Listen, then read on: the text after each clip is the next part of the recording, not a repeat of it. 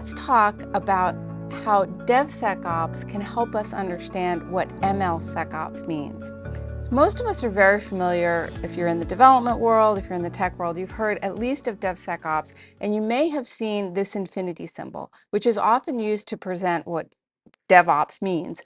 You go through the different phases of the life cycle, and as you can see, it's an infinity loop because you're never done. You're often iterating and iterating again and again, but the steps that you take tend to be repeated.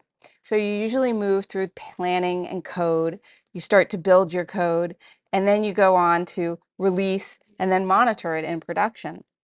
And if we take a look at some of the different things that happen at those phases, in planning, you're often going to start with requirements definition. What do we need to do? Do we need security in there, might be asked, but what do we need to do? What do we need this software to do? What are the use cases? In the test phase, we do things like acceptance testing. You do quality assurance on that application. Make sure that it's ready to go out to your customers. And in operation, for example, you may be looking at things like the server configurations, the provisioning of the servers to make sure that you're ready to put that application into operation, into production. Now, that's DevOps, but what we really want to get to is DevSecOps, right? You've probably, if you're working in security, you know that the way to build security into a solution is to build it throughout the life cycle. So here we can see that DevSecOps realizes the promise of security by weaving security activities throughout the DevOps life cycle.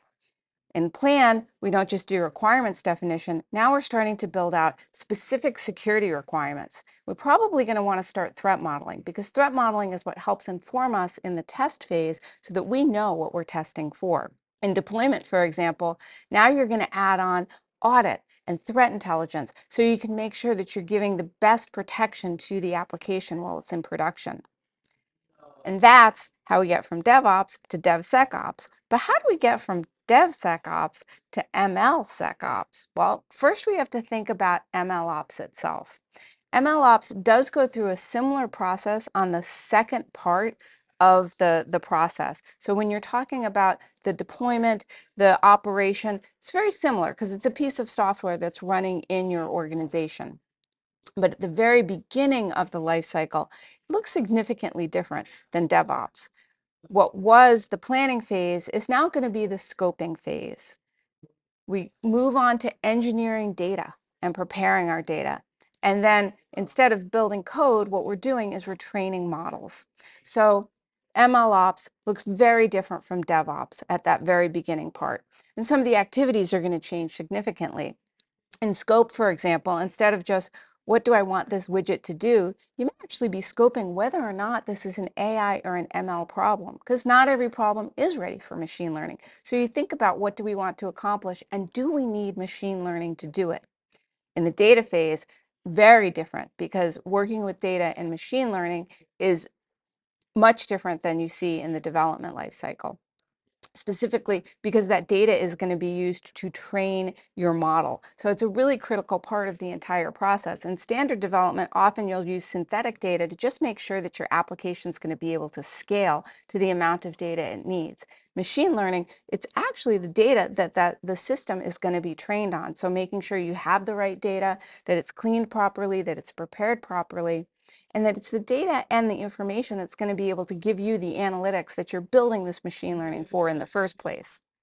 The next phase, instead of building, right, we're not going to code this out the same way we would with a standard application with machine learning. In the model phase, we're going to find the right model and we're going to tune and train that model to ensure that it's going to give us the outcomes that we need. Then you move into what looks a lot more like DevOps, test and release, but we're going to do some different things at those phases. For example, in release itself, then it's not just application acceptance. Now we're doing model acceptance. Are we feeling comfortable with it? Are we ready? What architecture are we ready to deploy it in? Is it going to be a standalone app? Is it going to be shipped in a container, for example? And then when you're monitoring, you're going to be monitoring for some things that are very machine learning specific, like is the model drifting? Is the accuracy of the model degrading over time? And if so, do you need to retrain it? Could it have been the data that you trained it on? Was it not the right set of data? So we're going to be doing similar things in the second part of this life cycle but they're going to be tuned specifically for machine learning. And at the very beginning part of the life cycle, as we discovered, very different process. So how are we going to get from MLOps to MLSecOps? We are going to build security in. And as you can see, the security activities are now represented on the diagram. We're still going to be doing threat modeling up at the top in the scope phase, but we're going to be threat modeling specifically for attacks and risks related to machine learning and AI. In the data phase, we're going to be doing things like understanding the privacy requirements, the secure data delivery that we need to do during, to make sure that the data that we're going to be sending to our customers has been secured properly, is transported in a secure manner. The privacy considerations, as you've probably heard, as people are looking at LLMs, can be very important to make sure that no data is going to leak out of this model that maybe we thought was private, or perhaps that the model isn't going to be taken private data and then leak it out later. So these privacy considerations are really important. The model itself, as you're building the model, you can do software composition analysis. If you're a developer, you've heard this term before, but looking at software composition analysis and the machine learning bill of materials, it's a little bit different than it is in DevOps, because the artifacts that we need to record related to the machine learning bill of materials and to understand the composition that makes that machine learning model what it is going to include different information like what models are in use, the provenance of them, the kinds of data that you're using, who's trained that data. So different considerations, again, that are ML specific. But the similarities with DevOps and DevSecOps are that we once again have a life cycle, and we are once again building security in to each one of these steps. So there's a lot more to dig into here. We hope that you'll stay on your MLSecOps journey with us by joining the MLSecOps community and becoming part of the conversation.